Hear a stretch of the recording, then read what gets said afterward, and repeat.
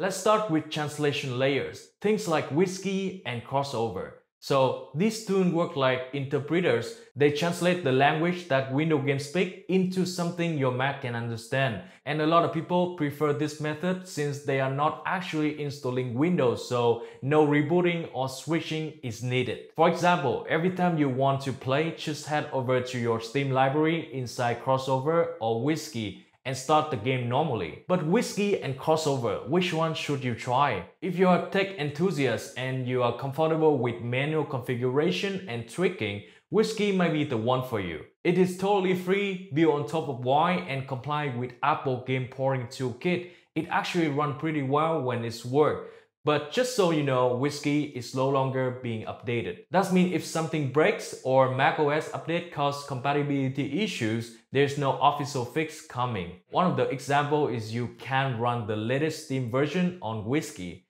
even though there's a workaround to run the outdated version, but it will require some manual configuration. That is why I recommend you to try Crossover, which is simply an upgrade version of Whisky. You get more compatible games and all necessary dependencies are pre-installed during the setup.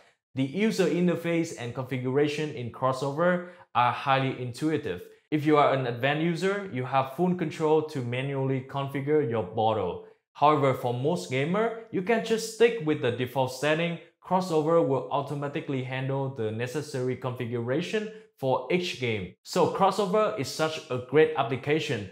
But you know, in order to make and maintain its performance, company needs money.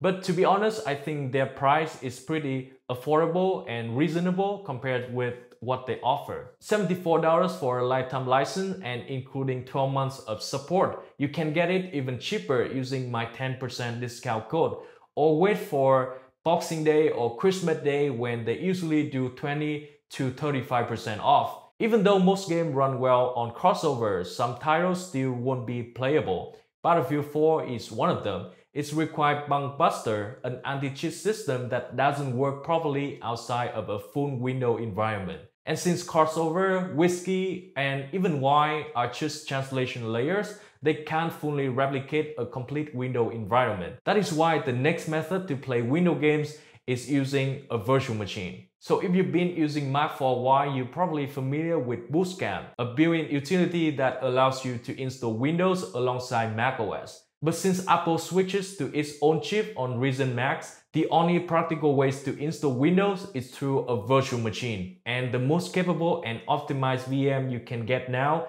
is Parallels. It supports DirectX 11 and OpenGL 4.1 graphic API, which can accommodate a lot of popular titles like Assassin's Creed, Battlefield 4, or Batman.